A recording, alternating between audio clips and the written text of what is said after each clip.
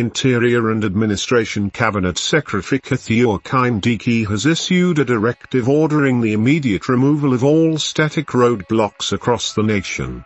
The directive, set to take effect no later than November 1st, comes in line with a previous order from President William Ruto, who expressed concerns about the rampant corruption associated with these roadblocks.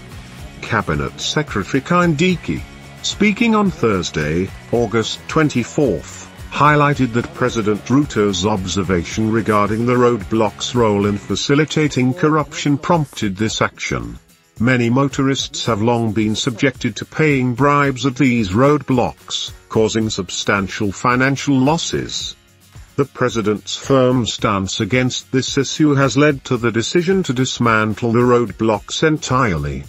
Kindiki pointed out the decreasing effectiveness of static roadblocks, as individuals have found ways to evade them, rendering their purpose largely ineffective.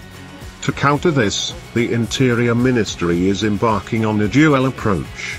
First, the ministry will transition to mobile patrols, enabling more dynamic enforcement of security measures. Second, the deployment of advanced surveillance technologies will play a pivotal role in addressing security challenges that the country faces. Moreover, the Cabinet Secretary emphasized that while officers posted along major highways must remain vigilant, they are also expected to treat motorists with utmost courtesy.